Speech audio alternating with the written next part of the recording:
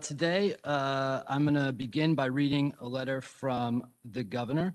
Dear councilors, I'm pleased to nominate Whitney J. Brown to the position of Associate Justice of the Westborough District Court. I submit this nomination for the advice and consent of the Executive Council pursuant to Part 2, Chapter 2 of the Constitution of the Commonwealth of Massachusetts. I'm enclosing the nominee's resume for your convenience. Sincerely, Charles D. Baker. I'll first introduce the counselors, and then we'll hear from the nominees' witnesses. So we have Counselor Terry Kennedy with us today, Counselor Bob Jubenville. Joining us remotely, Counselor Chris Iannella, Counselor Eileen Duff, Counselor Mary Hurley, and Counselor Joe Ferreira. And so with that, would you like to ask your first witness to step up and join, or will we be going remote? I have two witnesses who are remote, so I would defer to whoever's doing that. Okay, let's begin with Judge Haley. Judge Good morning. Haley, are you ready to join us? Hello, good morning. I am. Can you hear me? We can hear you. It's a little quiet. Okay, I'll speak up then. Thank you for providing me this opportunity to speak on behalf of Whitney's nomination for the district court bench. I've known Whitney for in excess, I think, of 15 years, both personally and professionally. I know her to be hardworking. How's the audio sound in the room? She's knowledgeable in the law, and I believe she'll be a fine candidate for the district court. I can't think of any better training ground for a judge than to be a clerk magistrate before they are nominated to the bench. In fact, that's my own background, and I can tell you from experience that you have a level of comfort that most people wouldn't have just from having run a courtroom and sat facing the audience as opposed to having them at your back as you advocate for clients.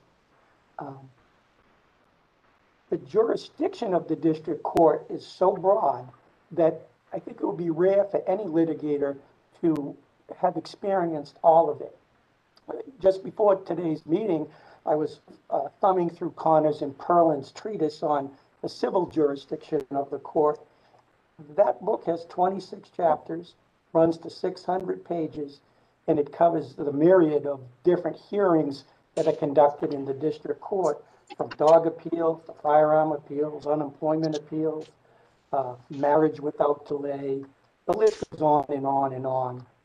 Only a long tenured judge, as Judge Hurley, I think, could probably tell you, or a long tenured clerk would have experienced all of those many different types of hearing. The criminal jurisdiction is similarly broad and nuanced. It's, we deal with everything. I guess, the district court, which I used to be a part of, deals with everything from minor misdemeanor motor vehicle charges to bind over cases of capital offenses. Everything seems to start here in the district court. Whitney has spent much of the last 15 years in the courtroom, in my experience. So she's observed not just myself, but a number of different judges. She's been able to observe different temperaments, different pacing in the courtroom. And so she can take a little bit from each judge as to what she thinks she might want to have for her own persona. I know I did that myself. The Yankees great Yogi Berra once said, "You can observe a lot just by watching." And I think that's true. I mean, she's been in the courtroom, she's seen it all.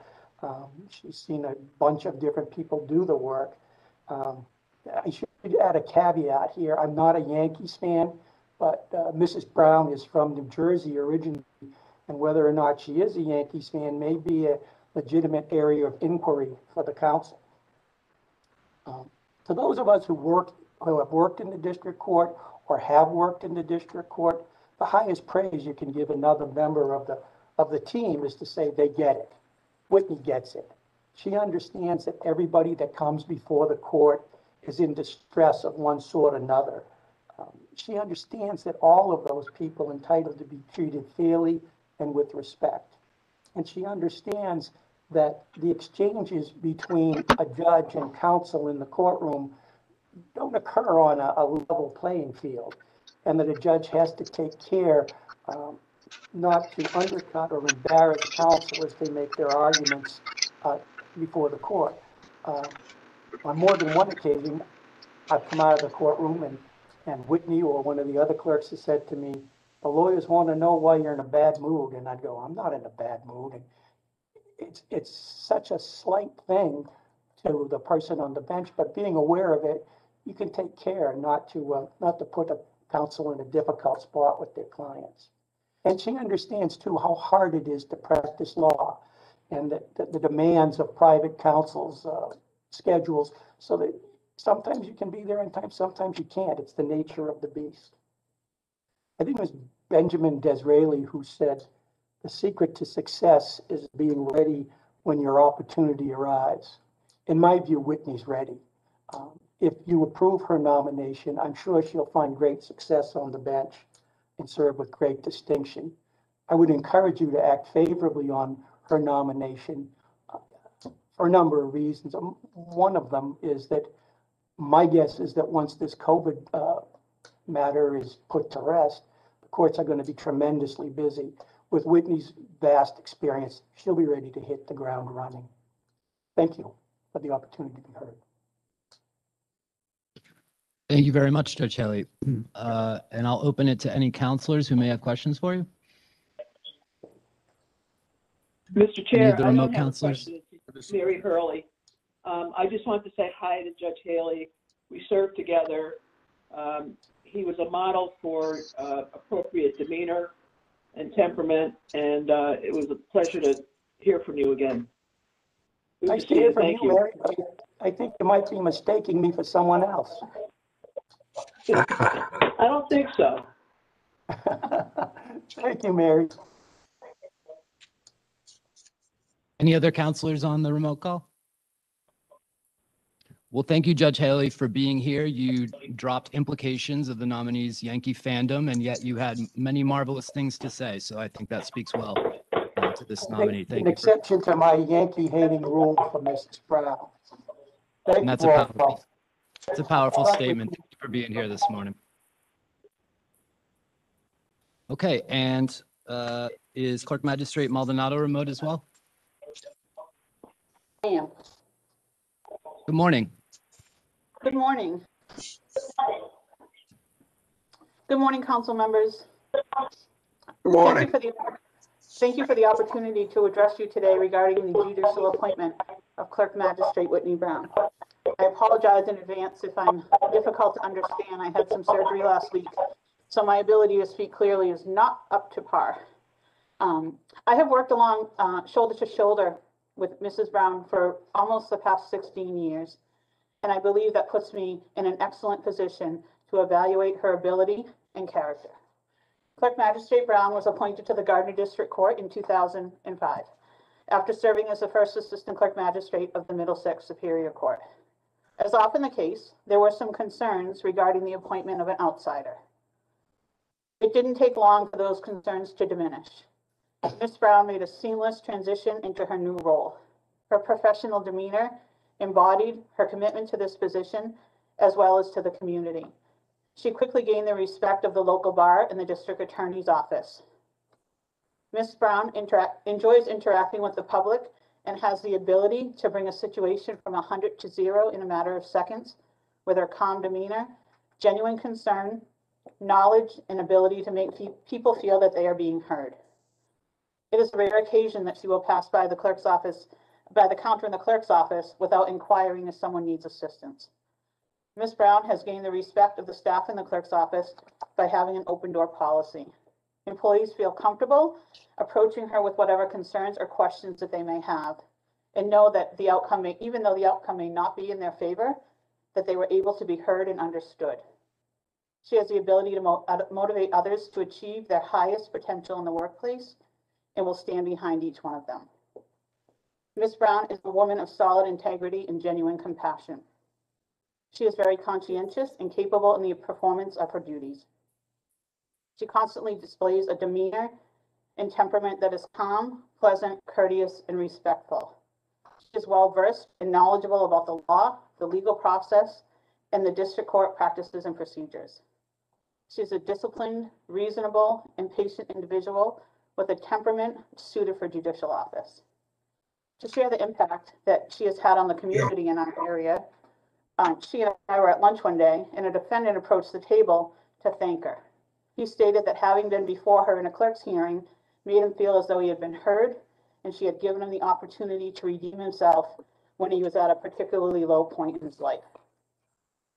I myself have the privilege of not only being able to call her my boss, but also my friend. Whitney is a woman of great character. She is empathetic, respectful, and loyal. She is trustworthy, thoughtful, and has a great sense of humor. Having become her friend has also allowed me to become close with her family members, including her wife, Betsy, children, Addison, Cole, and Spencer, along with her mom, Carol. They have raised, Whitney and Betsy have instilled the true meaning of love within their family. They have raised exceptionally bright, outgoing, and caring young adults that all share a genuine respect for one another. I feel confident that my 36 years experience working for the trial court adds to my ability to assess this candidate. While I am happy to endorse her candidacy, I will miss my friend, the daily laughs we shared, the comfort in knowing that I always had someone to talk to, work-related or personal, and the fact that there was always someone there who had my back. I would be remiss if I didn't state that this would be an application that would lead you to no regrets, and ask that you act favorably. Thank you. Thank you very much for that. And we'll open it up to any counselors who have questions for you.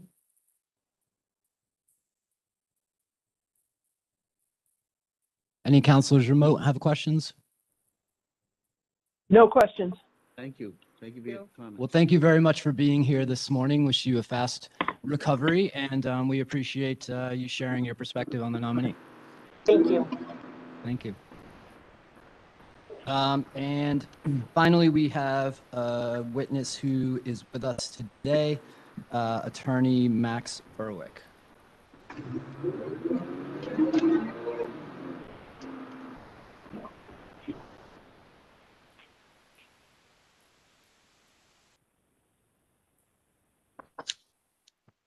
Good morning, Attorney Berwick. Good morning, council members. Thank you for your time. I've had the pleasure of knowing and working with Whitney Brown for approximately 10 years during her time as clerk magistrate in the Gardner-Winchendon District Courts, and during which time I've been a practicing attorney in those courts. I can tell the council members that I believe Whitney would be an excellent addition to the ranks of district court judges in Massachusetts. I found her to be courteous, respectful, and just in her rulings and her role as the clerk magistrate. The Gardner-Winchendon District Courts, like many in the Commonwealth, are courts that handle a number of small, close-knit communities. And as such, we see a lot of the same individuals in and out of those courts on a daily basis, whether as repeat defendants, parties to civil cases or to restraining orders, harassment orders. And regardless of the individual's history of transgressions in front of the court or what brings them to court on any given day, I've seen Clerk Magistrate Brown treat them all with dignity and respect, and I've very much admired that. Similarly, when individuals have been in those courts suffering from physical or mental health disabilities, I've seen Whitney extend those individuals every possible accommodation of the court to make sure they have a favorable experience and they're treated equally. And I, again, very much admire that. What I've also really grown to admire her willingness to give individuals second chances. I think that's probably the most important role of a district court judge. Whether it be in default removal hearings, in pre-charge clerk magistrate hearings, in bail hearings, I think I've always known her to listen with an open ear and attentive ear, and to really give individuals a second chance whenever deserved, regardless of their history in front of the court. I think, again, she's someone, although the clerk magistrate's role always involves a number of day-to-day tasks, whether it be keeping an accurate record, organizing the next case to be called, whether or not it's an issue she's required to rule on, whenever attorneys in her court are making arguments, I've known her to really have her head up, be focused, be attentive, and really digest everything that's being said in court. And that's always struck me as a real desire on her part to be constantly learning. And I think that's going to greatly aid her as a district court. Finally, I think one thing that I really wanted to mention to the council is that, the majority of my interactions with Whitney over the years have been inside the courtroom in a professional sense. But despite that, over the past year during the COVID pandemic, there's been a couple occasions when she reached out just to express to me her appreciation for my work for the court and just to check in and make sure that I'm doing all right. And although it was, it's minor gestures, it didn't take much time, that they did really mean a lot to me. And I think that her actions probably mean similarly as much to everyone she's worked with, all the people that appear in front of her in the court as a clerk magistrate, and certainly everyone that would appear in front of her in the future as a district court judge. I really couldn't endorse her more. I think she would be an excellent addition to the job, and I would encourage the council to act favorably upon her application. Thank you, Attorney Berwick. Are there any questions from the council for the witness? Councilor Manny Devaney, and then Rich, and this is Richard. And this is Alyssa. Is someone else talking? let's hear from Councilor Devaney, Councilor Thank you. Jubenville, and then I'm not sure who is talking remotely, but we'll. Thank you for coming. I always like to see someone eye to eye. Tell me, how long have you worked with Whitney Brown? Approximately 10 years. Really? Wow. So what would you say is her greatest attribute that she's going to bring to the bench? I really think it's a combination of her compassion and how she treats individuals in the court. Regardless of someone's demeanor inside the courtroom. I mean, she's certainly no pushover if people are being disrespectful, Yeah. but she treats everyone with courtesy and fairly. She doesn't let personal things step in the way of her role of being a fair and impartial clerk magistrate. And I think as a district court judge, that's going to be it. So do you work with her on a day-to-day basis, or? I would say over the past 10 years, I've been in Gardner District Court probably an average of 2 to 3 times a week. Wow. There are a few, in-session clerk magistrates, but I'd say about a third of those days have been with Whitney. So you really know her temperament, that, when she's under stress or all of that. So how would you rate that? Well, I would say that really what I've learned most about when she is or isn't under stress comes from personal conversations. I would never think that I would know that from observing her in the courtroom. She has an even temperament and she treats people fairly. And really what I've learned about what, rubs her the wrong way would be from, personal conversations. You would never take that from her in court experience. Yeah. Well, that's great. Well, thank you for coming. I appreciate you coming in. Thank you for having me. Councilor Jubenville. Thank you. How long you been practicing? Since 2007. And you mentioned that you see the same people a lot of times coming through the courts. So I've always wondered about that. And I always wonder why, if you went through that system once, why you would ever want to go through it again. Why do you think they do? That's a very good question. And I think my honest answer is I don't think they want to do that. I think a lot of people have difficulties getting out of their own way, whether it be financial difficulties, mental health disabilities. And I think what I was mentioning is also just not individuals necessarily appearing repeatedly as criminal defendants, but as party of civil orders. And I think once you get yourself in some criminal trouble, sometimes people end up in circles of individuals where problems create themselves. But I do think one thing I admire about the Gardner Court is that a lot of individuals, regardless of that cycle, do manage to get themselves out of that cycle and move forward with, successful lives. And I think a lot of that is to credit to the court. Court system treats civilians. Yeah, I think I've come to the conclusion that people can't help it. So we just keep recycling them through. I would agree. What are they doing in the Gardner Court and is Winchington still open officially? It is. They're combined into one building, but they operate somewhat separately in the clerk's office, but they're all. What happened to the old building up in Winchington? I'm not positive. I believe maybe it was a lease issue. I think it was somewhat of a smaller courthouse. And I think it may have made sense to combine it to one. Well, thank you for your testimony. It means a lot to me. Thank you. And I'm not sure which of the remote counselors had questions, but please. Or are there none? We're all set. I have Okay. none. Thank you, Counselor. Okay. I don't have any either. Thank I'm on you. a governor's council meeting right now, Thank you, but thank they you. can't, Well, Attorney Berwick, thank you for being here today. I think it's great to hear from a practicing an attorney and a bar advocate who's worked with the nominee, and it speaks perhaps to her fitness for a district court position. Thank you. So thanks for coming out to Boston today. Pleasure.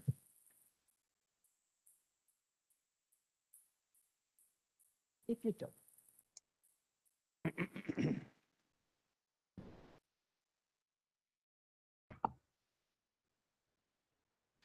I'll first ask if there's anyone here to speak in opposition of this nominee. And there being none, perhaps before we hear your statement, you'd like to introduce your family who's here with you today? All right, thank you, Counselor. I'm so happy and so pleased to have my family with me here this morning. I'd like to first introduce my wife, Betsy. And I also have with me one of my twins, my son, Timothy Cole, and also my daughter, Addison. Unfortunately, my daughter, Spencer, who is Cole's twin, is unable to travel because of the COVID restrictions from her university. Addison is joining me and has given up a day of law school. She's a second-year law student. And Tim will be starting college in the fall because of the pandemic. He deferred his enrollment. So I want to acknowledge and thank them because I wouldn't be sitting here today without their love and support and have been with me every step of the way through this process. And I'm very grateful for that. And I'm grateful for the opportunity to have them with me today, even though like is still ongoing. We're glad you were able to have them here with you today. So I understand you have a statement prepared, and I please do, feel Counselor. free. Thank you. Well, I want to start by saying that I am absolutely thrilled to have the opportunity to be before you this morning. And I'd like to take this opportunity also, in addition to my beautiful family, to thank some other people who have been with me along this journey or aided me in getting here today. And I think when they say it takes a village to raise a child, it takes a village to get to the position I'm here today. So many people who have been supportive me along this journey. I want to thank Valerie McCarthy, who, with all the logistics leading up to today and my remote witnesses, has been instrumental. I want to thank Lauren Green Petrino and Bob Ross for their professionalism and their support throughout this process and their guidance.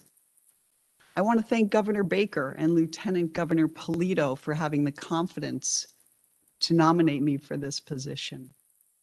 And I want to assure them and you, if I do get the privilege of representing, serving the people of this Commonwealth in this position, that I will do everything in my power to assure that this council and this administration can look back on my appointment with pride. In addition, I'd like to thank my family, my extended family in New Jersey who couldn't be with me today, who I know, like my daughter Spencer, I'm sure are watching, my mother, my brother Tim and his wife Susan, my niece and nephew Katie and Harry, my brother Pat. Again, but for COVID, they'd be here today, but I'm unable to have that.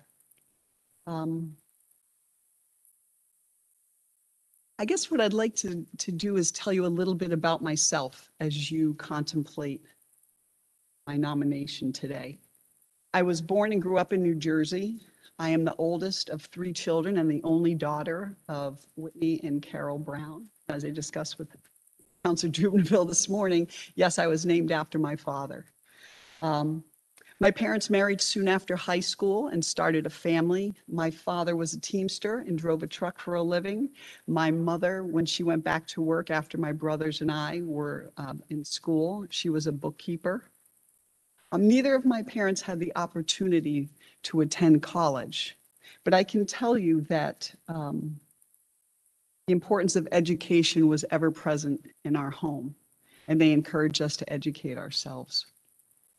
After high school, I went on to college. I attended college on a 4-year athletic scholarship for basketball. And after college, I went right to law school. In order to pay my law school tuition, my mother took on a second job as a clerk in a pharmacy, and my father painted houses on the weekends. It was always my father's wish that I were to become a lawyer. And it's something he talked about with me since as far back as I could remember. And I lost my father 17 years ago on this very day. So when Councilor DiPaolo suggested the date and my hearing fell on his anniversary, I knew that it was more than just a coincidence. After law school, I began practicing law in Malden. That firm focused on real estate, banking, and estate work. And while I was there, I had the opportunity to do some pro bono work. I appeared in the district court, the probate court, and the superior court. I was appointed as a GAL out of the probate court. I sat on medical malpractice tribunals in the superior court. In 1993, I left that position to accept appointment as the first assistant clerk at the Middlesex Superior Court. And I served in that position for 13 years. I left there in 2005 when I was nominated as the clerk magistrate of the Gardner District Court. And then in 2011, the Chief Justice of the District Court appointed me as the acting clerk of the Winchton District Court. And I've held these positions for the past 16 years. So I come before you today with 31 years of legal experience and 28 years of experience in the trial court. And during these years, I have worked with many judges, many attorneys, many pro se litigants, and I've spent literally thousands of hours in a courtroom. And during those hours, I've conducted small claims trials, show cause hearings, probation detention hearings, bail hearings, civil case management conferences, and motor vehicle appeals. In addition, it's always been my practice to work at the front counter in the clerk's office, to pick up the telephone and to answer calls, to make myself available not only to my staff, but to the attorneys, to the litigants, to the families, and to the public, which I think is extremely important because those are served. I cannot imagine a better way to have prepared myself for this moment. I would be humbled and delighted to serve the Commonwealth in this new and exciting matter as an Associate Justice of the District Court, and I would hope that you find me qualified to do that. So I thank you for your time and your consideration on my nomination. Thank you very much. I'm going to open it to questions from counselors, and we're going to start first with Counselor Duff. Hello, I appreciate it. It's nice to see you, Attorney Brown. I don't have a lot of questions. I was very excited about this nomination. You have great references, many of whom have reached out to me, and some unexpected as well. But I did want to go over with you a couple of things we had talked about. One of the groups of folks that I'm concerned about, and I know that you've had some experience as a clerk magistrate, are when people come into the district court and they have any kind of different ability or disability, be that a physical or a cognitive. I get concerned about people that we may not always recognize something that could have a negative impact on them if it's not considered. I hope I'm making sense saying this. Can you share any ideas or experience or thoughts you've had working perhaps with people who might be on the spectrum, autism, Asperger's, or any of the multitudes of issues like that? Thank you, Counselor. I have worked with young people a lot, and you may have seen in my application in terms of with schools and in doing show cause hearings. Many times the population that you see in that are young people. But overall, yes, I've had some experience dealing with people who have had physical or mental challenges. And I think it's very important for a court to realize that as early in the process as possible, because I think it's our job, especially a district court judge's job, to make sure that this process is understandable to every individual who comes before the court. And we have to amend and alter the way we handle that proceeding to make sure that happens. Whether that to be slow down the proceeding, to appoint counsel, to assist that individual step the matter back so they can have things explained to them. It's important that everybody get treated with respect and everybody understand what's happening while they're in the courtroom. Yeah. In addition, I think there's even physical challenges. In Gardner, we have one attorney who's in a wheelchair. And I remember just seeing him struggling to get in and out of the courtroom door, to get into the door for probation. And Ours is an older courtroom, so it really wasn't handicap accessible. And I went to the Capitol Department of the trial court and had them change out some of the door hinges and things that would make the doors open easier for him, and asked if we could install some sort of automatic doors and change the tension on the doors so that he could get in and out with less struggle. And although it wasn't a big deal for us, I'm sure it was a big deal to him. It's another complicating factor with, that he was trying to get through the day. So I think there's so many different people who come before the court, and we need to be cognizant of what their needs are, to make their experience as fair as the next person who comes into court. Thank you.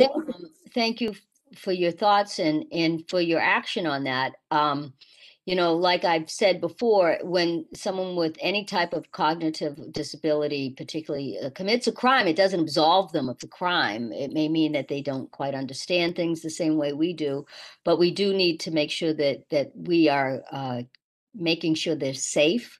But for what you added about helping that attorney who was in a chair, I deeply appreciate that. We're talking about building diversity in the courts and on the bench, and making courts accessible for lawyers with all different abilities is really important. And I don't know that we've been as cognizant and aware as we could be. So thank you for that. And I have no further questions. Thank you very much, Chairman DiPaolo.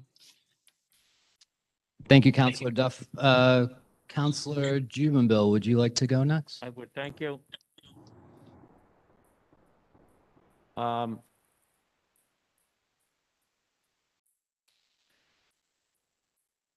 The issue of COVID, which has impacted our courts, and now they're talking about starting to open it up a bit.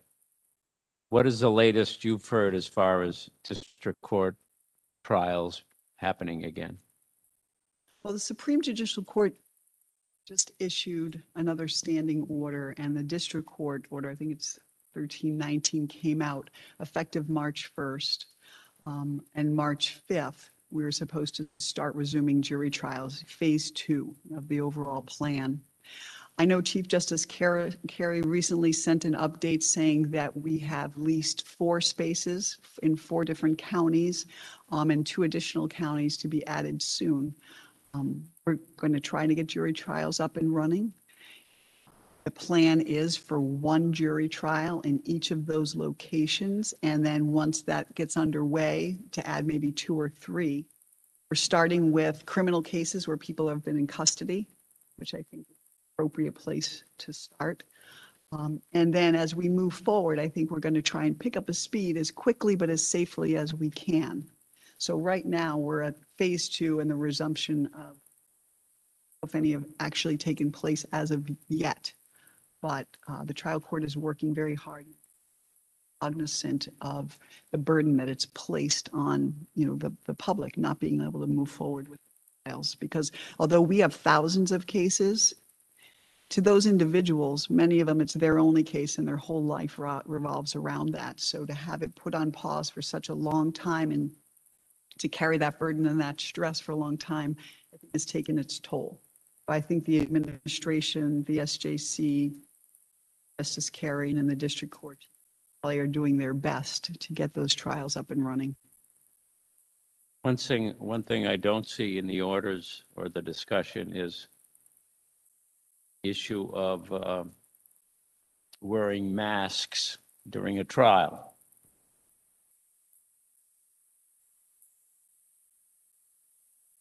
Your position on that?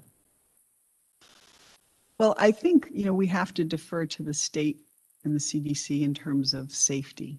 And we have to be very cognizant of how people feel. We're summoning them in, we're asking them to come in and participate in these trials. And I think we have to provide as safe an environment as possible. I think with social distancing, ideally, it would be nice if the masks could be removed. So for clarity in terms of being able to understand what people are saying, and just so that it gives some normalcy to the proceeding. But at the same time, I think safety has to be paramount. So I think that would be, a call for someone more, in terms of a health professional than necessarily the court, I think. The thing that concerns me is on the criminal side of the court.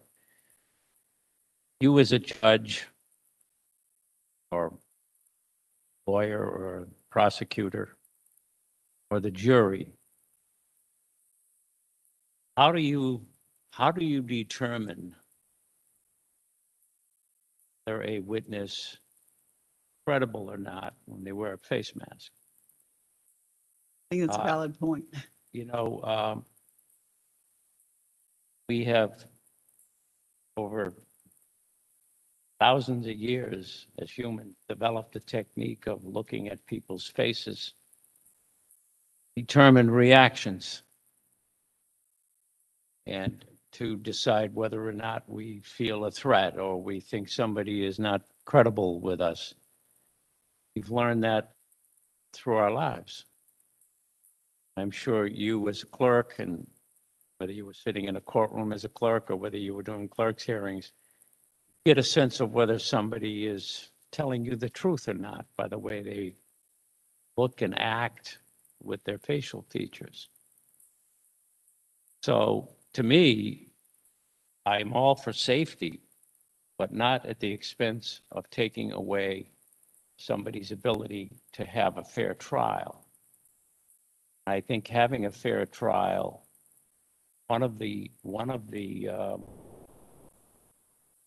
things about having a fair trial is to be able to see the witnesses testifying.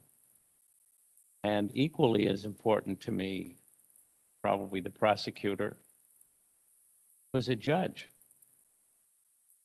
able to look at jurors, see their reaction to certain things that go on in the courtroom, or to see whether or not they're paying attention, concerned about certain issues. So we read a lot in faces in a courtroom. Jury's always looking at a defendant, or reactions, or lawyers. Get jurors to see their reactions. To go down a certain area and questioning. I guess my question is, you're sitting as a judge. I have a case in front of you and I, set to go to trial. They expecting to people wearing masks when they're on the stand, or jurors. What's going to be your reaction? Well, I think your points are well taken and extremely valid, and I share those concerns. What's going to be your ruling? Well, I think that you're right, that needs to be addressed. And I think that the burden would be on the trial court to create a space that is safe where people can remove their masks. Because I think we're balancing that with also you don't want jurors who are afraid or apprehensive, who are worried about their health and safety, not really paying attention to the proceeding, because that's not fair to the defendant either. If they just want the trial to be over, they want to bring it to conclusion because they're concerned that they're in this space. So I think we need to balance that. And so I think I would do my best to balance it and make it fair for the jurors so they can be relaxed and participate fully in the trial. And you're right, also allow the defense attorneys, the prosecution, the defendant, the judge also to see the reaction of the individual. I think that's extremely important. So they seem to have in these courtrooms a lot of plexiglass, witness stand, have it around the jurors, certainly protects them from airborne viruses. I know some judges have said to me that they got up to a decision based on prosecutor and the lawyer. If you two guys agree or two women agree to forward with the masks, fine. If you don't, then give you a new date. Because at some point down the road, hopefully we will not be wearing masks. not in the way we do now. Me, unless somebody is incarcerated and kind of issues. Why not continue matters? I mean, yeah, we're going to have a big backlog, but we'll get to it. We've had big backlogs in the court system before, and we've worked through them. I just don't think enough is being given to that issue. For a trial, that is extremely important. Prosecutors and I have discussed that, said, yeah, very important to them too in the courtroom. But you as the fact finder, extremely important too. How do jurors get a reaction from some witness with a mask on? Sometimes you look at a witness testifying and you look over at the jurors and you can say they're not believing the guy or the woman. That's all taken out of the equation right now. Oh, I agree, and I have many times been able to tell by someone's demeanor and their expression, whether it be in a show cause hearing or other, whether or not I find them credible or I believe what they're telling me. We haven't had to deal with that as much in those circumstances because everything now is being done by Zoom, and I haven't turned the camera on, so I still have the ability, but you're absolutely right. If we're going to bring people back and do in-person trials, that is a very important court is going to have to grapple with. Well, the issue with Zoom also, it's fine in my view for certain things. But as far as having trial with witnesses on Zoom, or I've been at hearings where I can see the witness looking down at his police report as he's speaking on the Zoom. Well, he's looking down, assuming it's his police report, because after he looks, he says something that appears that it probably is in the police report. And that's not allowed if you're on the stand. Also been in Zooms where Assistant DA was looking at the screen, but constantly looking above after each question or topic that came up, clearly indicating to me there was somebody on the other side of the camera giving him either some sort of signal or whiteboarding or whatever. So I think that isn't fair either and shouldn't be allowed. I don't know how we stop that, but so I think Zooms are okay for some issues, some court appearances like pre-trials and things like that. But as far as a trial or a hearing, would you force a trial on a Zoom? No, I don't think I would. I agree with you. When we use Zoom, it is appropriate in some instances, not in all, and there is a loss of control because you don't know what's going on behind the scenes.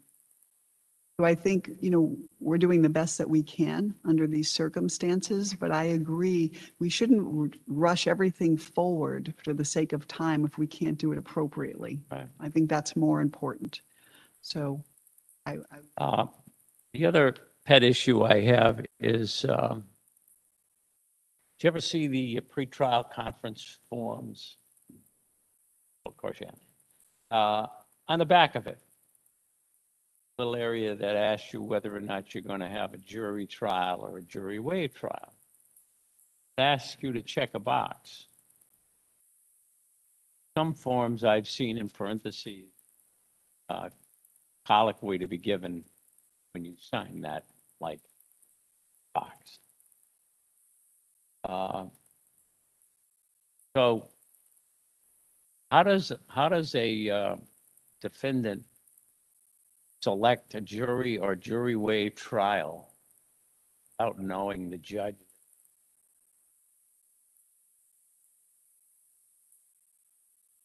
Well, I think that question is multifaceted in the sense that, in theory, everybody should be getting the same form of justice, every judge that they sit before, fair, impartial, and we shouldn't be able to dictate an outcome of a case just by who's sitting on the bench.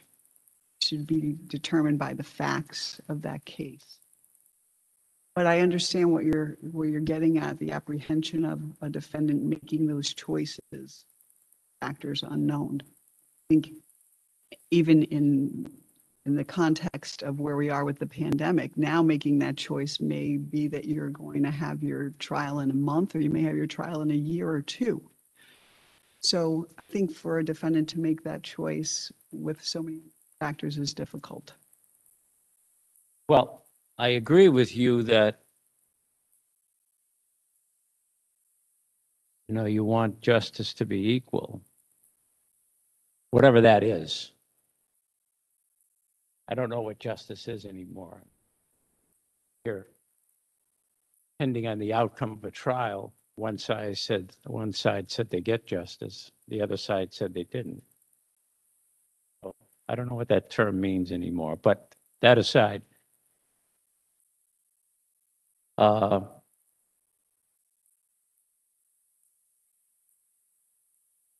know, if every judge was the same, I would agree 100% with you, but they're not. Fortunately, there are judges that I know, and you may know, that have never said the word not in front of guilty in their entire career. So that is not somebody that, if I was a lawyer, I would elect to go jury waived with.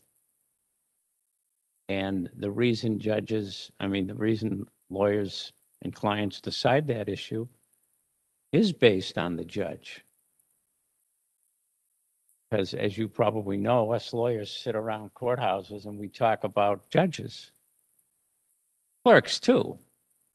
Yeah. Clerks more important than judges. But we talk about judges. To get a handle on them if we don't know their history. And if a local lawyer, if your witness said to me, I wouldn't go jury waive with that judge, that's a pretty good indication to me that I shouldn't do it either.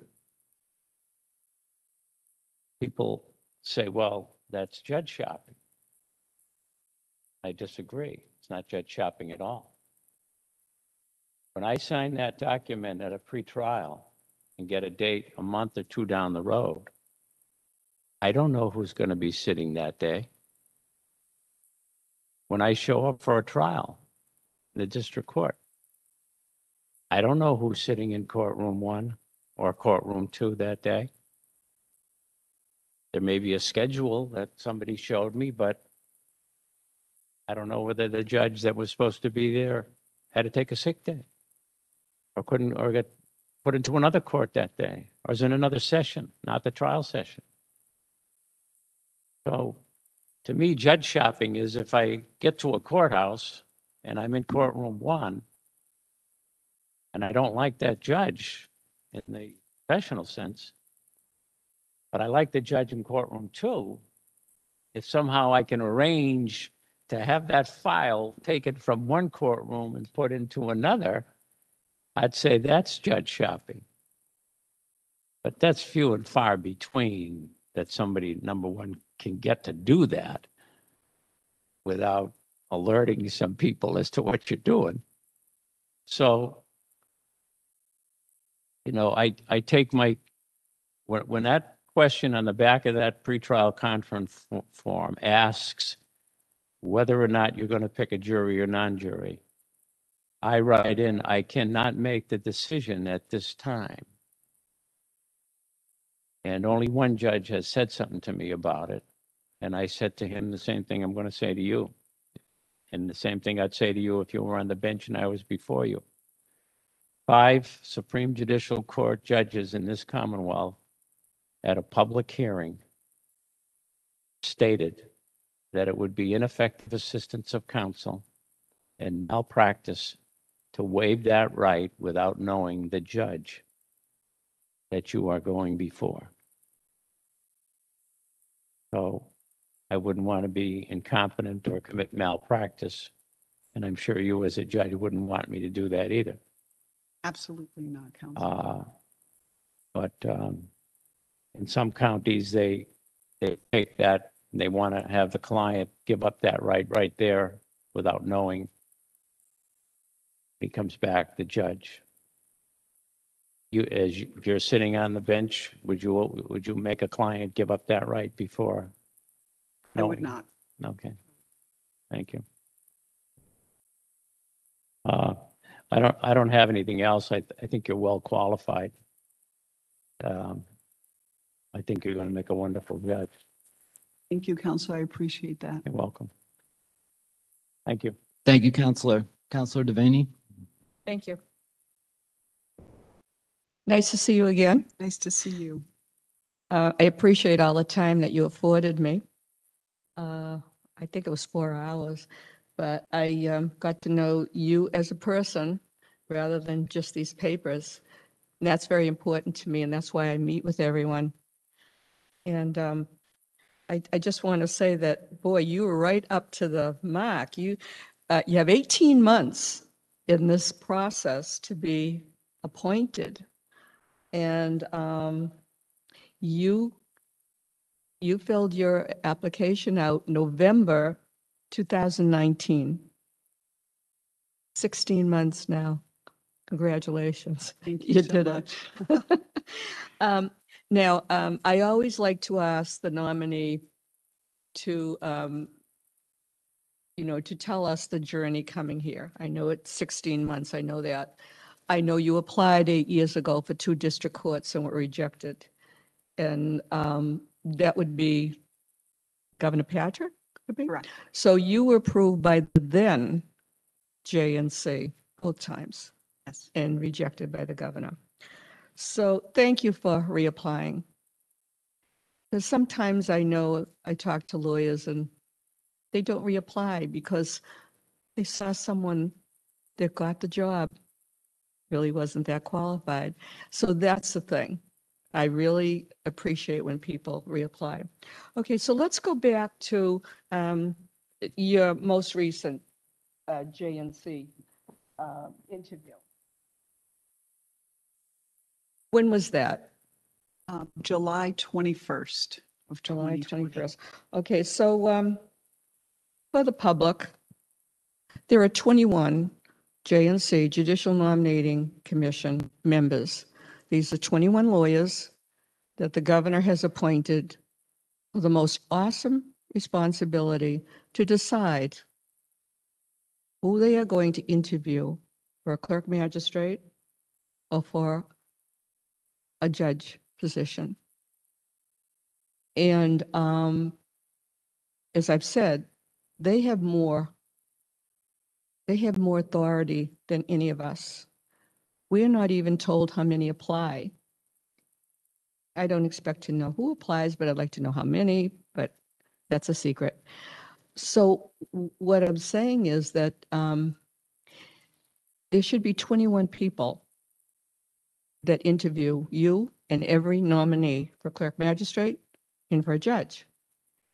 And there was, I've been here a long time, 21 years, and I remember years ago, there was a JNC chair, and he told those 21 lawyers who had this responsibility, if you don't go to the hearing of that nominee, you don't vote on the nominee.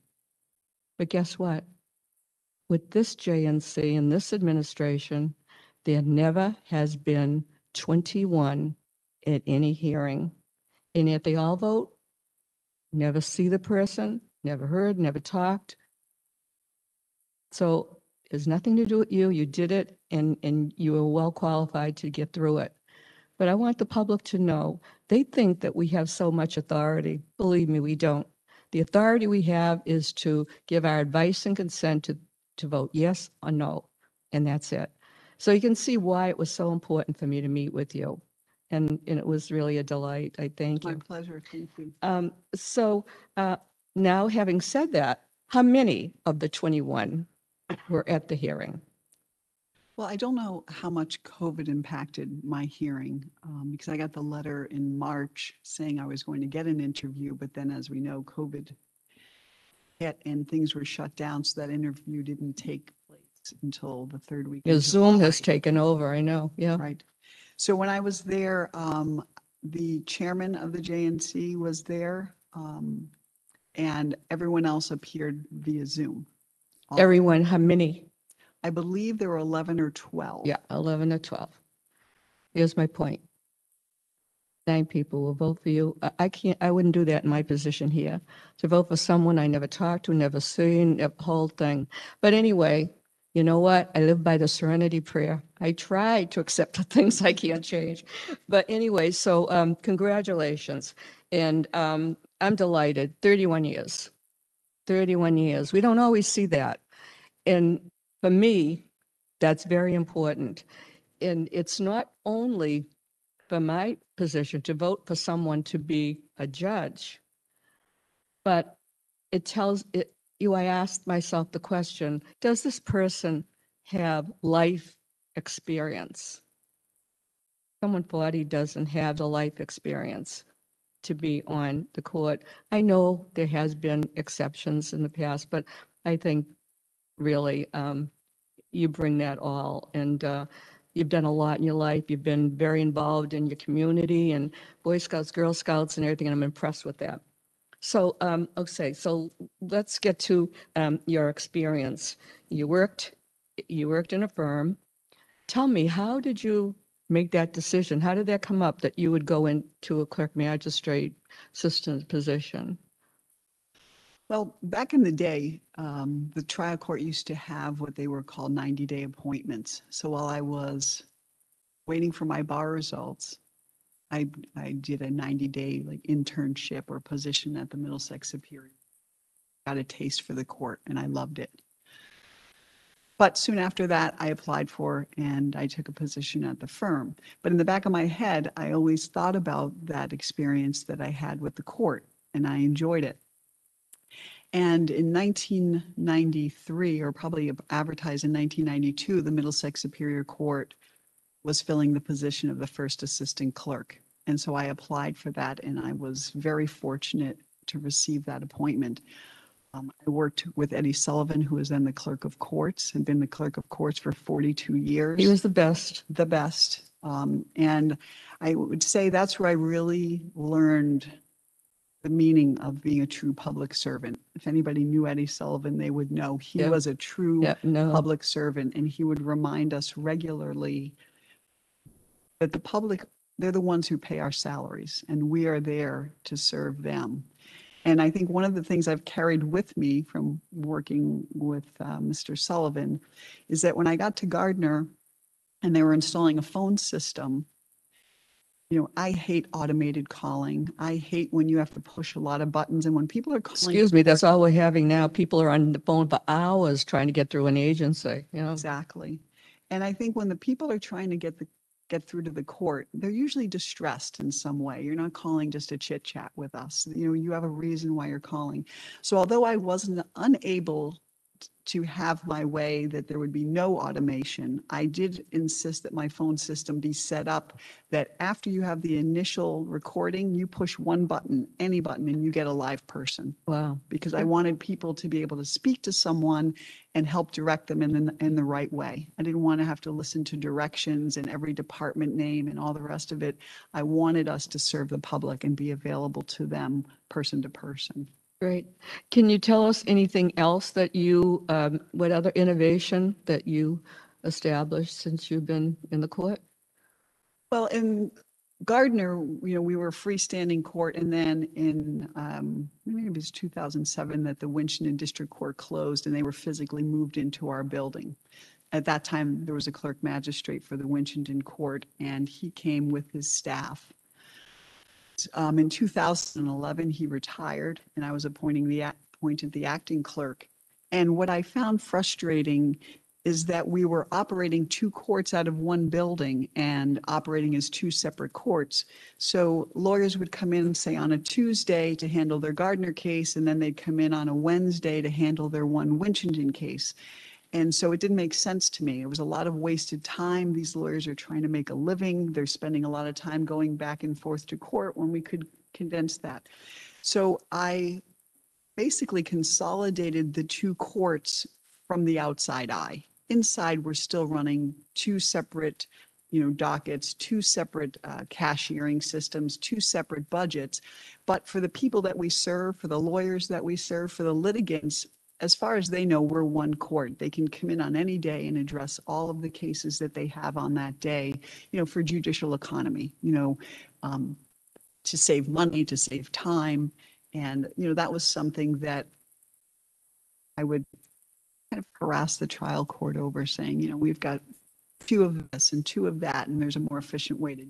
So I think, that is one way where I think I help innovate the court. That's great. Now, I was amazed in the years that I've been here that you had so much responsibility. So we talked about it. I listened, you told me about it. Now, so would you tell the council about all the responsibilities that you had in your position? Yeah, in assistant and clerk, because I have been here and I've listened and I never heard so many, that you had so many responsibilities to In terms do. of being a Yeah. clerk magistrate in Yeah. the district court? Yeah. Well, a clerk magistrate, basically wears 2 hats. You have the administrative hat where you are, responsible for your staff, the hiring and managing of the staff and, ultimately the records. And then also your, quasi judicial duties where you are approving criminal complaints every day. You're issuing search warrants. You are conducting show cause hearings, conducting small claim trials. In my instance, when I was first appointed to Gardner and the Winchendon District Court,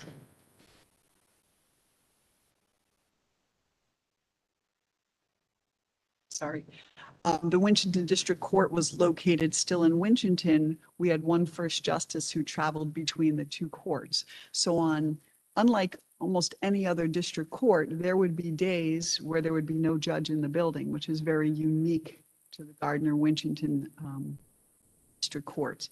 So on those days, I basically conducted the judicial duties. I would arraign defendants, I would hold bail hearings, I would amazing. hold detention, probation detention hearings. And so I got a lot of experience that I think many other clerk magistrates don't have the opportunity to get because of the setup. That changed once the Winchendon Court moved in. That was some period of years. So it gave me a unique opportunity to really hone my skills in those areas. So tell us about some of the hearings. You had probation detention hearings, bail hearings, criminal pretrial conferences, and you've had show cause hearings talking about rape, murder, kidnapping, drug trafficking. Tell us how you conducted all of those functions. Well, I think to me, one of the most important roles of a clerk magistrate is the show cause hearings. It's at that point where the clerk magistrate is really the gatekeeper in terms of what cases flow into the system and what cases are diverted. And I think that's where I draw my most satisfaction from conducting those hearings. So many times you have individuals who come before you in the show cause hearings who don't have criminal records, who have made a mistake. And I have the opportunity to look them in the eye, to hear the facts of the case, hear from the police departments, and make a decision whether or not to find probable cause and push that case forward, which then puts them in the system. And many times I don't think that that is a just result. And I've chosen a different path. I've held it. I've imposed conditions, hopefully for the benefit of that defendant to correct whatever may have, pushed them into getting involved with the court system. And in fact, giving them a second chance, a second bite at the apple so they can maintain their record, they can go forward with their life without having to disclose on a college application, on a job application that they have a criminal record. And I do think everybody deserves that chance. And that's where the district court is so important. It gives you the people the opportunity. Well, I have to tell you, I don't know if they all would have the compassion you have to do that, because I know someone that's in that position that all his life that's followed him, a fight on a yard with someone. and that, I thank you for that. That's wonderful. You've helped a lot of people. I think I take Yeah. the most pleasure in that. Yeah. So, tell me, what was the most serious that you had with a murder or a rape? Well, in Gardner, a couple of years ago, we had a very vicious murder, and it was drug related. And the state police were obviously involved, and the Gardner PD, and I was involved in issuing multiple search warrants for that case, and then ultimately issuing the criminal complaint for that case. It was ultimately transferred out to the Superior Court, but many times all of these matters are initiated in the district court, and we're there, when the cases search warrant for those cases. Well, I have to tell you, and I even wrote it down because I never got so many adjectives in my life from anyone favorable to you. And I got a call from Ian Colicchio, who is a clerk magistrate, and you have worked with her, you have covered for each other and all through the years, and you've known each other maybe 30 years, if I'm not mistaken. And she said that you are intelligent, you are gracious, you are considerate, you're kind.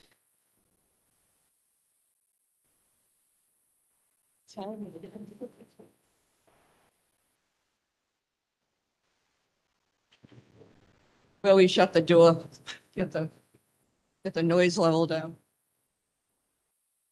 I'll go on kind, intelligent, well-rounded, professional, compassionate.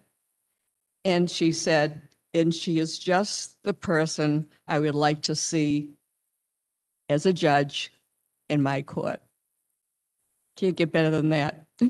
Dan's a lovely But, person. yeah. And So, yeah, so I want to ask you some questions, philosophy, okay? All right. Did you vote on the marijuana question? How'd you vote on that? That was a few years back. I think I voted yes on the marijuana question. How do you feel about it now? I think I feel comfortable with that decision. Well, we're having a lot of problems in little towns. I can't remember the town, little town, and they voted yes. And so it's a very rural area, and they had this huge blueberry area. I'll call it blueberry patch because I'm not familiar. And so the citizens there wanted to take back that vote because they were going to turn it into a marijuana area. And they can't. No town or city can change that because if your community voted yes, that's it. Zoning, planning board, no one can change it. So that's what we have. I'm in 4 square miles and we have 3 and 3. So I guess it's a yes or no, whatever position you have on that. So I guess that, I do have an opinion because I have 2 friends whose sons died of overdose of heroin and they started on marijuana. That doesn't mean everybody does. There's people that enjoy it every day and they'll never go any further. But I guess it's just your own experience, So what's your opinion about increasing the age of the juvenile court? I mean, in terms of between juvenile and say district or superior court, raising the age, I'm in favor of that. You are. There's a lot of science that says people's brains are Not till they're 25. right. And I had 4 children before I was 25, and my brain was very formed, okay? I really hate hearing that. You can't go by a book, okay? I went to college very late with 4 children, and I was in a child psychology class. I never brought this up before. And I was young. The teacher was probably the same age as I was, a young woman. She said that mothers talk more to infant girls than infant boys. And I raised my hand, the worst mistake I ever made. And I said, I have 2 boys and 2 girls. They had no sex. I talked their ears off when they were babies. She got me after class. She didn't want me in my class anymore. So she gave me another chance. I never commented again. And it was the hardest class I ever had because I had to try to throw out all my life experience and give her what she had in her book. So I disagree. We just had a 21-year-old that killed 10 people, 8 people. Should we blame it that his brain is not fully formed? I'm going to get off off this, okay? Because I'm very opinionated and I shouldn't be, and I appreciate your opinion. Okay, so tell me, what was the most serious case that you've had? Probably the murder case, probably a rape case. I think the thing that I am so upset about, and we see it day after day after day, that mothers and their boyfriends are torturing and killing their children. Does that come before you? Did you had any of those? Well, we certainly have had our share of domestic violence cases. We certainly have had our share of cases where children, were victims of abuse. Absolutely. Yeah, well, it seems like the criminals are getting younger. And we saw just a couple of years ago, a 15-year-old raped and murdered his teacher. I mean, this is why, really have to look at these laws. What do you think about, what's your opinion about minimum mandatory sentencing? Personally, I'm not in favor of mandatory sentencing. Well, I think the judges should have discretion. I think that's what that whole thing is about. So, okay, we talked for 4 hours and we even got into, and I don't know how far afield we got this. I had never talked about it before, but I mentioned to you that I'm concerned that we see a lot of animal abuse. And when you read about the torture that they've done to the animal, it's a one-day story. You never hear what the sentence was. And I don't think it's very much either. Now, I told you this story and I'm going to share it with my counselors. Judge Michael Pomerol, when he came before us years and years ago, counselors, well, only Paul's here, he was not here, we're the only, when he was a lawyer, when he was a practicing lawyer, he was the only person in my whole tenure that got an award from the Animal Rescue League. I don't know why, we talked about it. And I said, that meant a lot to me. And the Animal Rescue League, and they kept it a surprise, they had an auditorium built to give him an award for the cases that he has brought against animal abuse. Now I want you to tell me, and I was devastated, but I want you to say it again publicly about your experience with the torture and murder of bears, B-E-A-R-S. We did have a case that involved some hunters who were baiting bears, which if you're not familiar with that, they place food out for, and they had a tree stand and shot the bear and killed the bear, and baiting bears is illegal. And the environmental police came to me looking for a search warrant because they were trying to track down the bear carcass so they can bring and make their case against these hunters.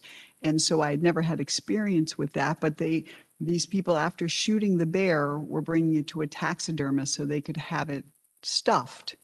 And so they had the entrails from where the bear was slaughtered in the woods, and they wanted to match that DNA with the excuse me, which You should have some water. They wanted to try and match with DNA the entrails that were left behind with the carcass of the bear that was sent out for taxidermy. So, I mean, it was a horrible, horrible crime, and the bear was just, obviously looking for food. But I don't know, I think I may have been the first and only person in Massachusetts to issue a search warrant for a bear carcass. And they were in fact able to obtain the bear carcass, match the DNA, and charge the individuals. Imagine, no, that's a first, but, no, I think, animals should be protected. So, now, really, your training for all the things that you have been responsible for, and you didn't really go into all of them that we did when we met, but I was surprised that you had to oversee all of those things. Do you want to go into that, or what? You have, and you've been I don't know, chair of so many things and members, and so I think that, your experience in actually substituting for judges you have in times, that I think that brings a lot. So I am, I could go on and ask you questions. I think, well, let me just ask you this. What was the most rewarding result that you've had in anything that's come before you? I would have to say one of the most rewarding cases that I was involved in was a show cause hearing, where a young lady came in and she was charged with drug possession. And as I was conducting the show cause hearing, she was there with her grandmother, and I was going through the facts, and I was reading it. I saw that there were other individuals with her in the car, and they were people who I have known as drug dealers and drug users. And I saw this young girl had no criminal history. She looked a mess. She was scared. And, being a mother and being someone who has had so many hours and years of experience, my gut instinct was that she was caught up in a circumstance, that this really wasn't who she was. And so I worked closely with my chief of probation, and I asked her, some questions and whether she would be willing, to take some steps to turn things around, and I would hold the criminal case in abeyance. And she agreed to that. And so we did some drug testing. Thank you, Sue. And got her some other support. And I continued the case for a while, and she came back to me with her grandmother, and they were so happy and so grateful. She had turned her life around. She didn't get sucked into the addiction cycle that could happen. And it's cases like that and things like that that give me the most satisfaction of being able to look at people and, see the good and give them a second chance and facilitate that happening. So times when I went home feeling really good. I had brought it up to this administration. I'm very concerned about, with the pandemic, that we don't know the child abuse and the domestic violence that's happening. And it's happening, it's increasing. I've asked them if they would give a number. I haven't heard it lately. I hope they will give a number for people to call. We can't help the babies, but when children went to school every day, that child who was being abused maybe would talk to the teacher. Maybe there would be some signs the teacher would see, even physical. How can we have, which I have a lot of objections about their work, the Children's Agency, how can we have them get more involved to see in our society these people following up? They have closed the books on people like, that have been torturing the child, and we end up finding it in a bag in the river.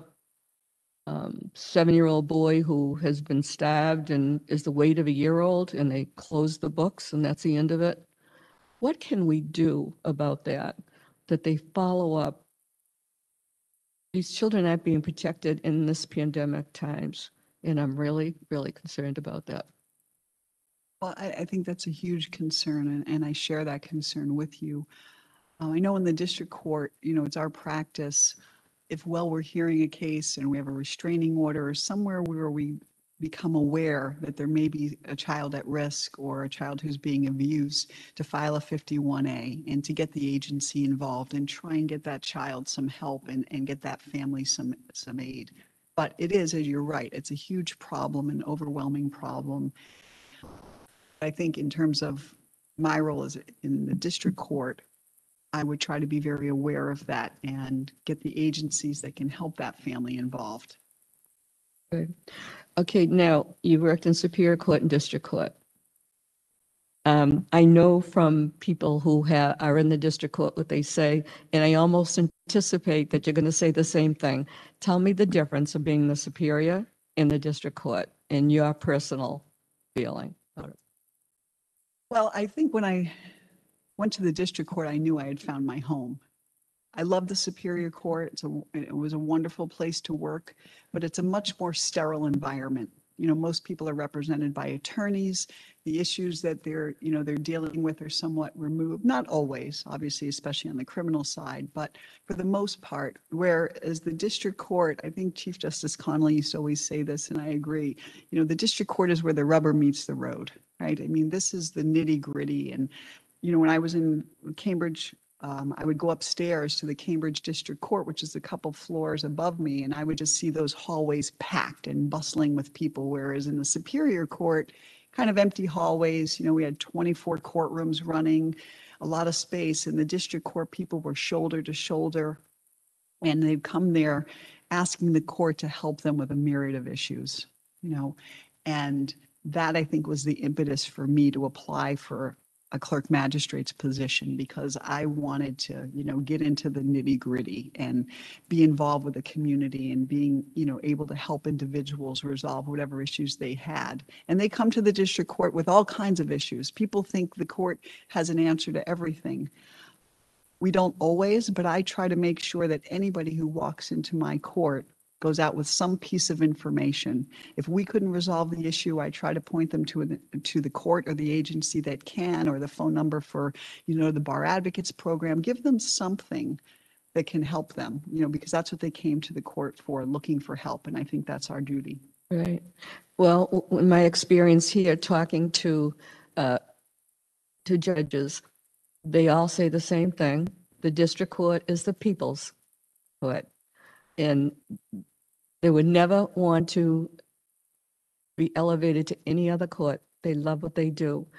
And I have seen clerk magistrates who have given, and I'm sure you know, money to people to take a bus home or give them a lunch. That's what I have experienced here. And I just want to say, I think the saddest thing I have in my position being here this time, that there's so many wonderful people, judges, who have reached 70 and retired. And one of them is one of the judges you're replacing, Judge Calagione. What a wonderful person. He is the people's court. So, I'm sure he must be very pleased to see you moving up to that position. So, I enjoyed all the time that we spent, and personally, I always wanted twins. I never had them, so I'm jealous. So anyway, I wish you all good luck. I mean, everyone has said so many good things about you, and as I said, I wrote down Ann Colicchio's all her comments, but that's means a lot, because that's not public, that's your personal. And I can't separate your personal from the public, and it's excellent. And I'm so pleased that you have got through this time and that you will be serving in the district court. Thank you so much. Thank you, Counselor Devaney. Appreciate it. Thank you, Counselor Devaney. Counselor Kennedy? When you were in Middlesex Superior Court, did you primarily sit in civil sessions? I did a little bit of both, and a good majority of my time was trying to juggle the 24 sessions and keep them up and running at the same time. I remember I was floating around the first session back in those days when we were sending them out everywhere in the world. The judges there, I think, that time were Judge Gorbeau, Judge Zobel, and Yes. various judges, I'm trying to think who else was there. But yeah, did you do, I'm just curious about your civil background. You had a little bit when you were in Malden, my next door neighbor from Everett, and a little bit in Newburyport, it looks like. But how much did you actually do sitting in this, in Superior Court? I would spend, I would say probably equal time in both the criminal and the civil. And in Gardner, I assume like every other court, there are more civil filings than there are criminal filings. Is that fair to say?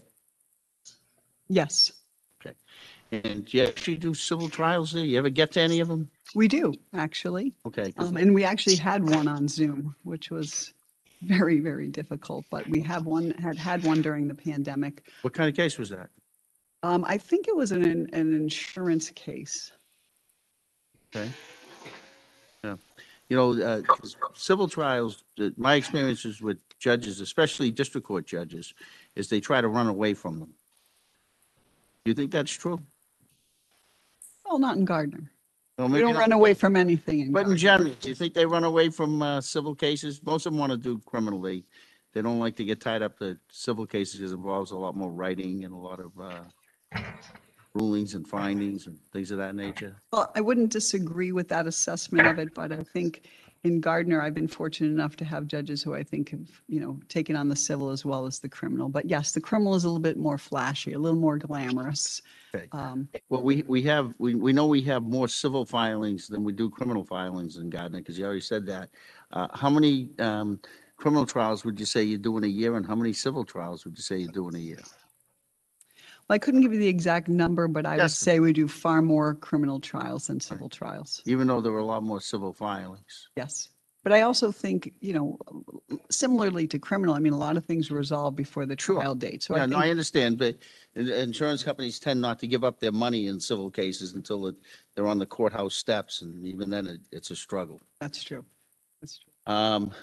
Do you think, there's been a lot of talk about implicit bias in the court system, both in terms of all kinds of issues people that come before the court. Do you think that exists? I do. And do you think an African-American male going into a district court is more likely to get a harsher sentence because of that implicit bias than, say, someone who looks like me? Yeah, I would hate to, I hate to think that, but I think that history has shown us that that's probably That's true. true. It is true. Yes. We now recognize it's true. The question is what we're doing to try to fix it. I have to be honest, I don't think we're doing enough yet.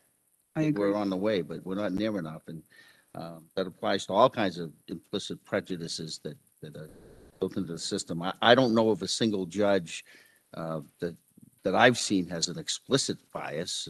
If they did, they shouldn't be sitting. But it's human nature. What about insurance companies? You talked about that insurance case that was there. Do you think insurance companies tend to pay less to people of color in terms of personal injury type cases and other cases than they do Caucasians? Do you think the settlements are less, the judgments are less? Honestly, I don't know. I mean, You think there's an implicit bias in that side of the system? well, I think we're learning that there's implicit bias everywhere. And that's part of the problem is trying to recognize and educate ourselves. So if I were to apply that, that I would say, yeah, that's probably true. I don't know it for a fact, but I think there's definitely a possibility. How are you going to be able to handle civil cases? Do you think you're up to speed on those? I mean, the criminal side, in one sense, is easier. There's no question about it. It's easier to learn. It's easy to do. You've sat in a lot of criminal sessions.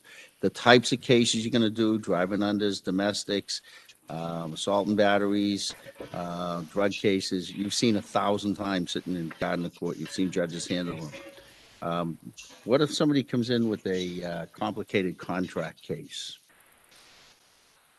Well, I think I'd be able to handle it. And I think, also I have the ability to know what's coming up before me and educate myself in any way, before the trial. I mean, it's not like it would be a surprise, or it shouldn't be a surprise. If I'm doing my job, I'm going to know what's coming up on that court docket, and I'm going to educate myself in any way that I feel that I may be lacking. But, I think I've had experience on both sides. Right. So you know, that cuts both ways. I admire judges when I go in, especially in Superior Court where there's a motion for summary judgment on or some type of complicated motion before the judge or even a pretrial, and they come out for a pretrial hearing on it and they've read all the materials. It can be pretty hefty, as you know. But I don't want them doing that in a criminal case because I don't want them prejudging it. I don't want a judge reading a police. I've gone in the courts many times in district courts, and the judge has already read the police report before we start a trial, and it prejudices them before they start. Have you seen that? Judges do No, that? I don't recall really my judges going through the criminal stuff before. I've seen it a lot where they've read it ahead of time. They've even commented on it ahead of time. I read the police report.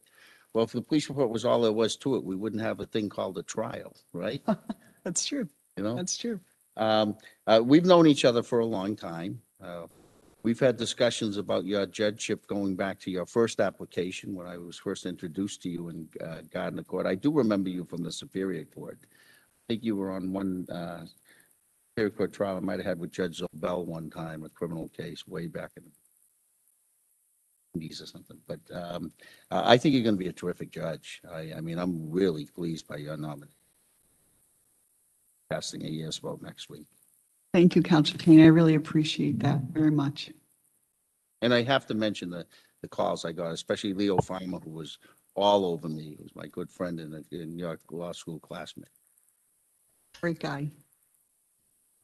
Thank you, Councilor Kennedy. Now we'll go through the councilors who are remote. I'll go district order. So Councilor Ferreira, would you like to ask any questions? Thank you, Mr. Chairman. I appreciate it. The nominee and I had substantial conversations over the last week or so, and I was really delighted with the qualifications and her demeanor. I've spoken to a lot of people, you know, there's just one question that comes to mind, and I hope you don't mind me asking this, but I know you're a collegiate basketball player and got a free ride, and I also heard that you often went to Buffalo Wild Wings after court sometimes, and you took advantage of defense lawyers in basketball shootouts. Now, Councilor Kennedy claims to have had a college basketball career too, and I just want to know if you took advantage of him at Buffalo Wild Wings. I did not, and I would not until he casts his vote next week. But after that, I think he's fair game. Okay, I have no further questions. Thank you. Thank you. Thank you, Councilor. Councilor Iannella? Thank you. Can you hear me there? I can. I just have one question as well. When you spoke with Councilor Juvenville, you know, on the issue of jury trials, and you talked about as long as the environment was safe, you would have no problem with resuming jury trials. Let's assume a jury trial is scheduled, let's say, I don't know, June 20th. Assume that's during the week. And one of the participants, whether it's the defense attorney, whether it's the plaintiff's attorney, let's say it's a civil case, or the witnesses, I don't feel comfortable. What are you going to do at that point? Are you going to grant a continuance? That's my point. Sorry. Well, I guess I would have to explore it beyond that. I don't feel comfortable, you know, and drill down. Let's explore it. What do you mean by that? We can explore it now. Make believe I'm one of the people who say I don't feel comfortable. Well, I guess I would inquire why they didn't feel comfortable. Well, I haven't had, I unfortunately haven't had the vaccine yet. We'll make it real easy. And what party is this person? Is a juror, you said? No, it's either defense attorney, if it's a criminal case, it's the prosecutor, or if it's a personal injury case, it's the personal injury attorney. We'll go that way first. Oh, we can keep going down the line. Well, let's do that part. Those are the attorneys in the case. Well, I think, again, I would have to evaluate the environment that we're in. If there were precautions that, you know, the CDC and the state feels make the environment safe. And have a further, discussion with the other parties and see what their feelings were in terms of continuing the matter and what impact that may have on the parties. I think one Well, thing COVID that's actually troubling to me. I've been vaccinated, but let's assume I haven't been. I don't feel comfortable. I'm really nervous about it. I don't want to participate. I mean, you may say 6 feet, but there've been people who are 7, 8 feet apart that have gotten COVID. So I just do not feel comfortable. It's going to stress me out. I don't think I can do an effective job. That's not good enough for you. Well, I think with what you've just added, when I said I would explore with them why, all of those factors need to be taken into consideration. And kind of hearkening back with the conversation I had with Councilor Dubinville is that, we have to make sure that we're delivering justice. We're not just getting the job done. And I think one thing COVID has taught us is that we need to be able to be flexible. And we're actually taking a much broader look, at all the facets now of jury trial and the court system, which I think we wouldn't have but for the pandemic. So yes, if someone's before me saying they don't feel comfortable, they can't perform their job, and that's going to have, an impact on all the other parties, yeah, then I think that I may need to continue that case. But it wouldn't be an automatic continuance. Well, I think just on the blanket statement, I don't feel comfortable, probably not. Like I said, I think I would have to hear more and understand why. Yeah, So that's I don't actually think I would- troubling. That's actually troubling to me. And I'm here right now. I'm not going anywhere. Like, what more would you want to find out? In other words, Well, I just said, I don't feel comfortable. I'm nervous of getting COVID. That's the Right. situation. Yes, that's when you initially said, I don't feel comfortable. I said, I would want to then ask why. And then you expanded and said, I don't think I can do my job. I'm afraid of getting COVID. And that would be the type of information that I was looking for. What was the reason for the discomfort? And would that be a reason to automatically continue the case? Well, I guess I wouldn't say automatically. Yes, that would be a reason that I would consider continuing the case. Okay. I don't want to give you a hard time, but That's a okay. lot of lawyers have asked me this question, and I'm not getting you're basically saying, yeah, I'd consider it. Well, I'll consider it, but you could easily come back after considering and say, yeah, we got to move cases or we have to do whatever. And your motion to continue the case because you're afraid of getting COVID is not good enough. We've asked other people and we get different answers from different prospective nominees. Everyone's different. I know who people who want to go to a restaurant. Some people, even if there's 10 feet of social distancing, they don't want to go. And we know the CDC guidelines. They don't want to go. But if someone says, you know what, I don't want to go. I just feel awful. I haven't gone to a restaurant. I haven't gone anywhere. I don't even go grocery shopping. And now I got to do a jury trial because Judge so-and-so says, the CDC guidelines. I haven't gone on a plane. I haven't done anything. But I'm getting the impression from me, you'll consider it. But under what I just said, that's not an automatic reason to have the case continued. Right. Well, I can tell you, Counselor, from my actual experience during this pandemic, I have several attorneys who have not come into the courtroom at all because they don't feel comfortable. And I have made every consideration and I've handled their cases and kept their cases on track, whether it be via Zoom or a telephone conference or a Polycom conference, so that I could work with them and they could feel comfortable, in the environment there. So in a practical sense, I have done just that.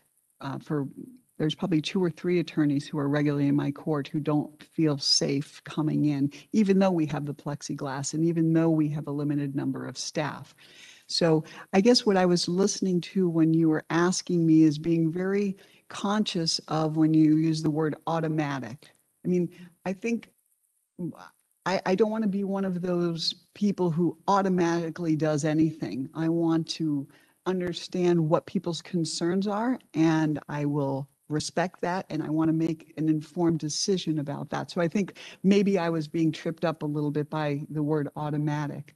And then soon as you expanded and said, well, here's why I don't want to go forward. I don't feel comfortable. I don't want to get COVID. You know, that has an impact on justice. And I think that that would be a reason for a continuance. But in the practical sense, I have been very flexible and believe people deserve flexibility in terms of their concerns around this pandemic. Thank you. I should have used the term more likely than not. Well, I think that was me just trying to really listen and dissect the words, but Yeah, no, it's my fault. I assume if I use that word, that maybe you'd be more amenable to a continuance if I use the words more likely than not. yes, Counsel, I would. Yeah, other than that, that was a concern I have because lawyers, you know, even what you just said, you know, you've been flexible, or you would be flexible, but they really haven't had jury trials. Well, they just maybe just started, but you know, motions, that's a different scenario. Jury trials is a total new game. I mean, that's and I understand. I mean, there's so many criminal cases that are way behind. The backlog is really substantial. But again, I think you have to consider all the factors. And I know you said you would, but there's a lot of attorneys out there that don't feel, whatever the word is, doing a jury trial. And I don't know about you, but I know people who won't go to a restaurant, indoor restaurant. Are you kidding me? They just won't do it. And you know the CDC guidelines. You know, they got the plexiglass, they have the social distancing, the certain amount of capacity, just like you'd have a jury trial. They just don't want to do it. They don't want to do it. So I just hope that you'll think of that when somebody comes before you about a continuance. And everybody's different. Everybody's different. Maybe the first 5 people are totally feel at ease doing a jury trial, but maybe that other person, for whatever reason, maybe that other person has a story where a family member died of COVID. I don't know, but I hope you'll really be cognizant of that fact that if someone comes before them, you'll be sensitive to that, and hopefully you'll grant them a continuance if that ever happens. Thank you, Counselor. I don't have any other questions. I think you're going to be a great addition to the court. And when your nomination comes before us next week, I want you to know that I'd be more than happy to support you. Thank you. Thank you. Thank you, Counselor Iannella. Counselor Hurley. Yes, thank you. Good morning. Morning, Counselor. We talked last week, and I just got a few questions, but one of your biggest fans is Counselor Kennedy, who from day one said that you were great. So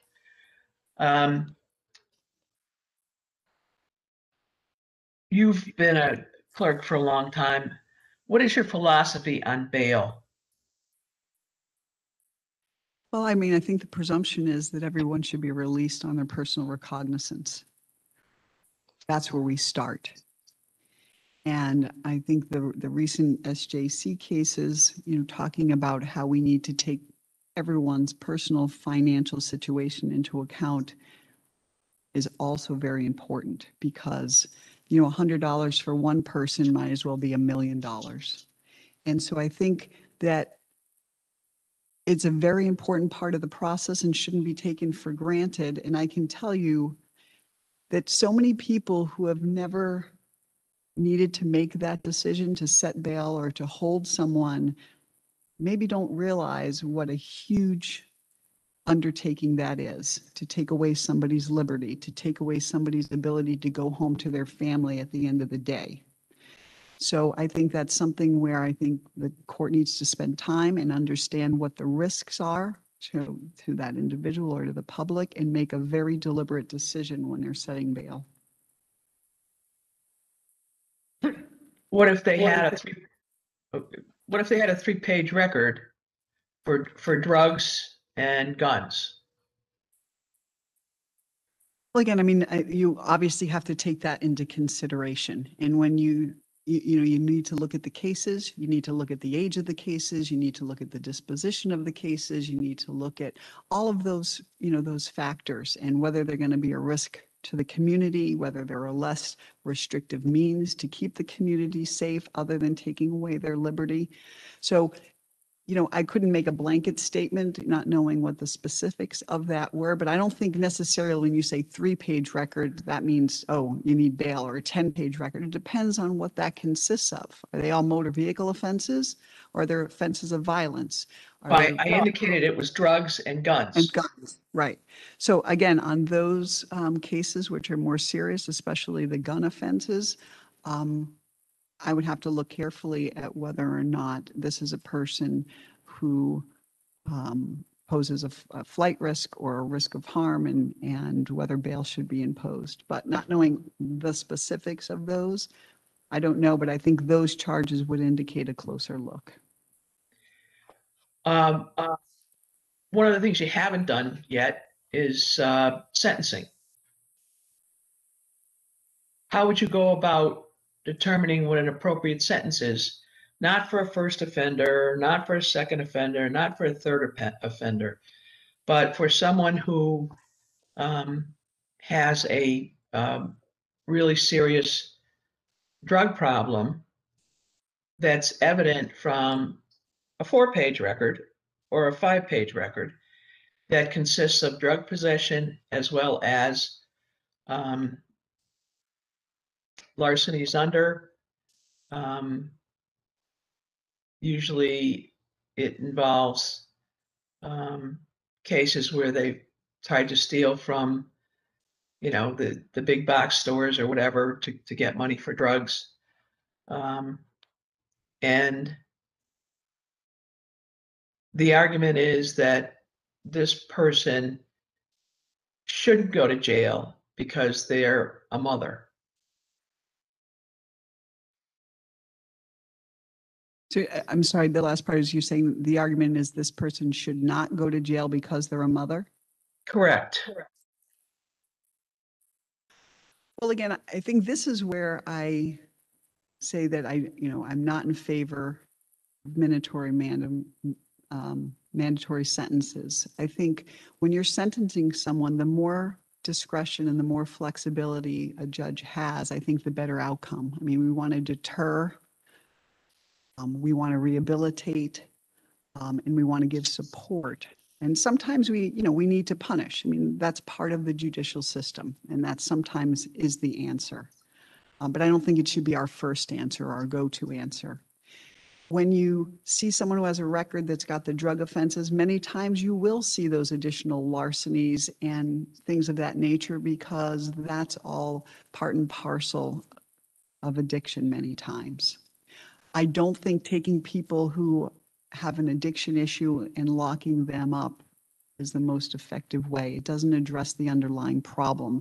It doesn't help them, necessarily rehabilitate themselves. So I think having the discretion at sentencing, and this is one of the reasons why I have applied for this position, because as a clerk magistrate, I'm doing the show cause hearings, I'm issuing the criminal complaints, I'm signing off on the complaints when they come in from the police departments, but I don't get to do that end part. And I think sometimes that's where you have the biggest impact on someone's life. And I want the ability to see the case through to the end, to try to work with the probation department and impose some conditions and some support systems where someone can turn their life around, where I can feel that satisfaction of saying, okay, I've safeguarded the community, but I've also helped this individual start a new life. And that's where I think the important work of judges come in. Ultimately, sometimes there is no other answer. Sometimes you've gone down all of those roads and you'll see on their record they've served 30-day sentences, 60-day sentences, and nothing's worked. And ultimately incarceration is the answer. But I think that would be the last quiver that I drew. I mean, I think we have a lot of tools, not as many as we should have, but there are tools available to judges in the district court that I think should be used to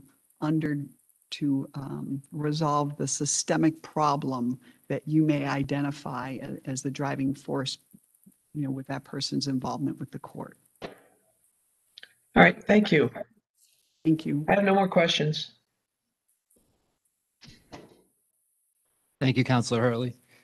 I just have one question I'm going to drive a point on, but first I just want to say that I think it's very impressive that you've been wearing the hats of Winchton and Gardner clerk, and that you've found opportunity to look for efficiencies and to improve the way things function. And I know that, Toy Town and Chair City, like every other part of the state, have their own unique set of circumstances. I've lived in Templeton, and obviously I'm honored to represent those two communities. And everyone I've spoken to who's crossed paths with you has had positive things to say, and that certainly goes a long way. I appreciate that there's been discussion today of access to justice, whether it's, hopefully what it will be the waning days of COVID, whether it's taking into account mental illness that defendants in particular may have, and making sure that they understand what's happening and are at ease in the courtroom. So the thing I want to touch on is how you'll exercise your discretion relative to some of the things that have been talked about. You and I had a conversation about show cause hearings. I won't ask about that again because it's been addressed, but the implicit bias and the things that were revealed in the so-called Harvard study on racial disparities, among other things, your discretion is where those systemic things hit the road, right? And so I want to take it actually in the direction of something that Counselor Devaney and I have a respectful disagreement on, which is juvenile jurisdiction and brain development in the early years. So, first of all, we have people entering the district court who've, already been through our juvenile system. It's kids who are in our foster system. It's kids who are disadvantaged. And in a lot of cases, it's Black and brown boys in particular. And, what I read from the science is that it's the male brains that tend to be developing slower or need more time into the 20s. That doesn't excuse behavior. To me, though, it's a factor among the penumbra that you would hopefully consider when you're making decisions. Is that something that would factor into your decisions, and how does it kind of inform your view on your role as a district court judge? Well, that would absolutely factor into my decision, not only as a clerk magistrate, but as a mother, as a sister, as an aunt, as a human being. I think, I've had so much interaction with people, and as a person growing up myself, I know that I may not make the same decision when I was 17 as when I was 19 or 21 or 25. And so many of my show cause hearings involve young people who have made impulsive, poor decisions. And I don't think that is a basis where we should ruin people's lives for the rest of their lives. Again, you would have to carve out from that violence. I know that Counselor Devaney is concerned about that. And I don't lump someone, a 15-year-old who, massacres or is in a school shooting as the same as a 15 or 17-year-old who steals something from a drugstore, or so I think it has to be based on the facts. But I think we have an opportunity in the district court with young people for rehabilitation. I mean, they have a long and hopefully productive life in front of them, and we don't want to take that away for an impulsive, poor decision at such a young age. So, and I agree that your cognitive ability increases as you age and you make better decisions, and that has to be factored in when you're judged. Thank you. And I appreciate that, not just as compassion, but pragmatism too, in terms of the goals of getting people back into society. I really appreciate your thoughtfulness today. I think you did a great job. I think your background speaks well to your nomination to this role. I'll happily support you next week after putting your name forward at the council assembly. Thank you so much, Councilor DiPaolo. And with that, we close this hearing. Thank you. Thank you for your time.